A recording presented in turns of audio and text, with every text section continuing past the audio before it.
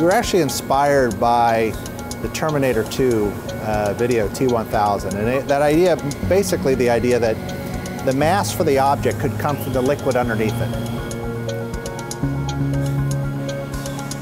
Carbon is revolutionizing how people design products, and we've cracked the code on how to make polymeric products at scale, and therefore unleashing the power of digital manufacturing, digital design, and all the opportunities that that has to make the unmakeable and have people's dreams on what they want to design come to fruition. So we figured out a chemical way to maintain that liquid interface and still grow an object.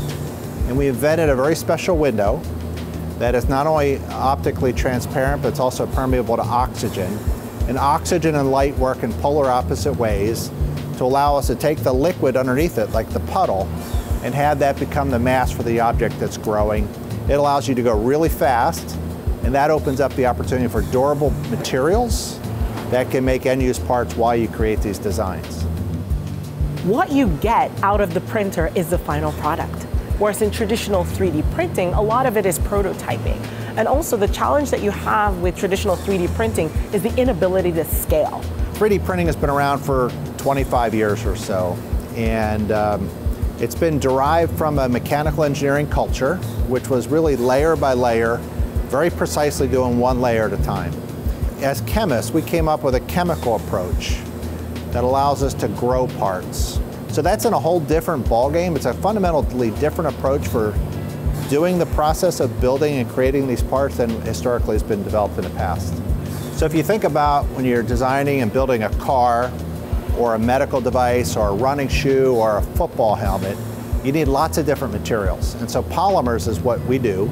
You need properties of a wide variety in order to make functional end products. So we've actually developed a range of properties, a range of materials, a range of resins that have the properties that actually are able to be final parts.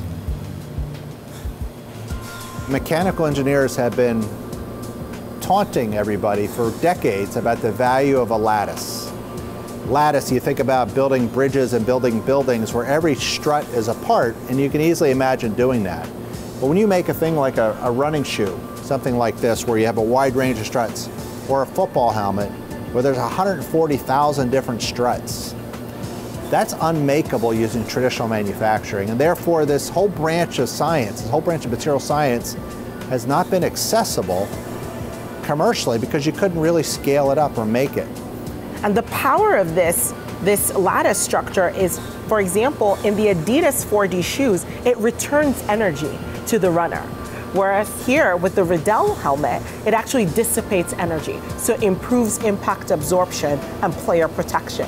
Different types of lattice doing different things all around controlled energy. We then build the software tools to take advantage of the printability of what we can make and our resins. So we now have cloud-based computing, finite element analysis, conformal lattices that allow designers to design what they want, and then we can populate a primitive CAD drawing with a wide range of lattices, and the user can specify what mechanical properties they need in different regions, and we can all automate this in a cloud. And it really integrates design with manufacturability, with end-use function in ways that no one's ever seen that come together quite like it does today. We've just launched an initiative working on 100% recyclable resin for the dental space. Aligners that are made are typically made with dental models, and those plastics traditionally are just dumped in landfills. So what our amazing materials team has been working on is a new process that allows, once those models have been made, we can pulverize them into powder, convert that into a next generation of liquid resin that we could use to make other products.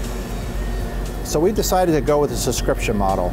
First of all, that enables cloud-based computing and all the over-the-air software upgrades. But more importantly, it future-proofs a customer from obsolescence. For our small printer, it's about $70,000 a year. For our large printer, it's at least twice that. Digital's impacted lots of different sectors of the economy, but manufacturing has really not been tapped because no one's been able to scale a fabrication technique digitally going forward, and that's what we break through.